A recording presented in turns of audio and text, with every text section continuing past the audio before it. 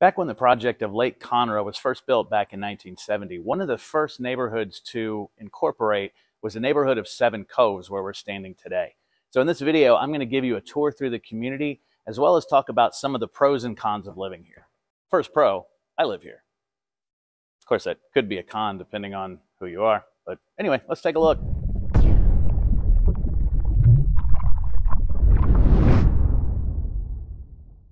What's up, everyone? It's Jeff with Jeff West Properties, your host for the Conroe Living Channel, where we identify and celebrate everything that makes Conroe, Texas one of the fastest growing cities in America, as well as one of the best places to live. The community of Seven Coves sits about a third of the way up on Lake Conroe's eastern shore. It was named Seven Coves because it has coves, and there are 7 of them. And the person who named it wasn't feeling particularly creative that day.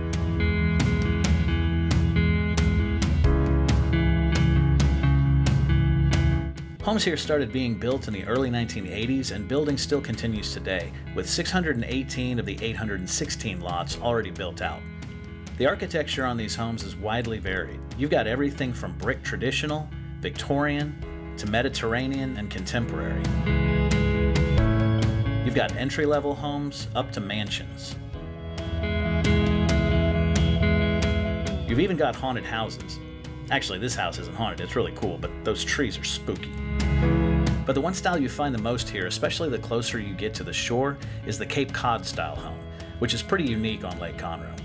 Cape Cod homes tend to have steep pitched gabled roofs, sometimes with central chimneys, and mostly built with front porch balustrades or verandas. They'll often come painted in vibrant colors as well. They look more like something you'd find on the beachfront in New England than what you typically find in the South.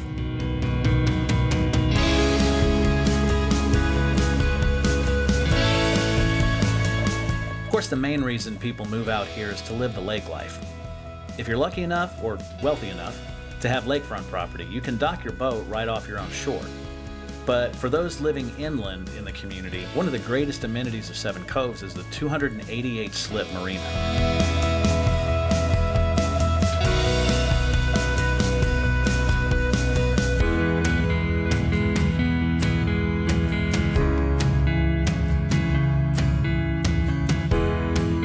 As well as the marina, you have community parks with playgrounds, a community pool,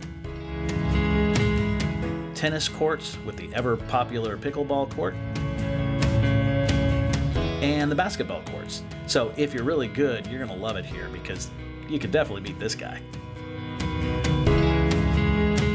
Next to the marina and amenities complex, you have the Seven Coves Clubhouse that can be rented out for events.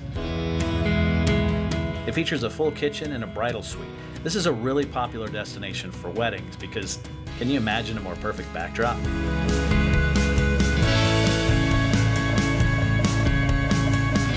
In the community, you also have the landing at Seven Coves, which is a popular vacation destination on the lake. Docked in the resort is the Southern Empress, a Mississippi-style paddle boat that's been on the waters of Lake Conroe for almost 40 years and is one of the most recognizable landmarks, except that it's not on land, it's on water. Watermark? Right off the coast of Seven Coves is a small island that acts as a bird sanctuary. Look at all those chickens!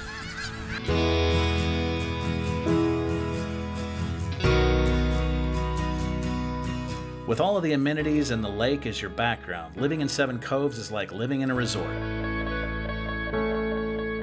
Except that you have to mow your own lawn and do your own cooking and your own laundry. Living in Seven Coves is like working at a resort, but it's still awesome.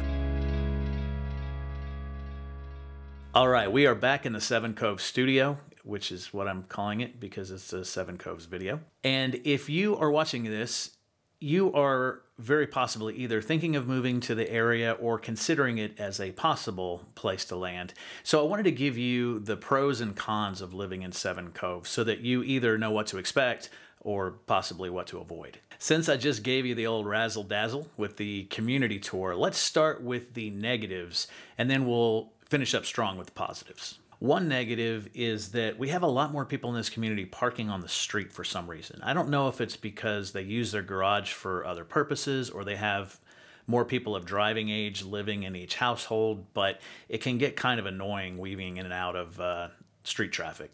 Another downside is there's no golf. like there is in some of the other communities. There's also no hiking trails, so if you're planning on exercising, jogging, walking your dogs, people out here just have to do that on the street. And with what I just mentioned about street parking, it can get a little bit challenging. The last negative is there ain't nothing out here. FM 830, which is also called Seven Coves Road, from Interstate 45 going west, dead ends at the neighborhood of Seven Coves. And between the interstate and here, there's nothing but housing communities and gas stations. Now, in the future, that is going to change. On Seven Coves Road, it is shared with another neighborhood called the Woodlands Hills, which is a community developed by the same company who developed the Woodlands, the Howard Hughes Corporation.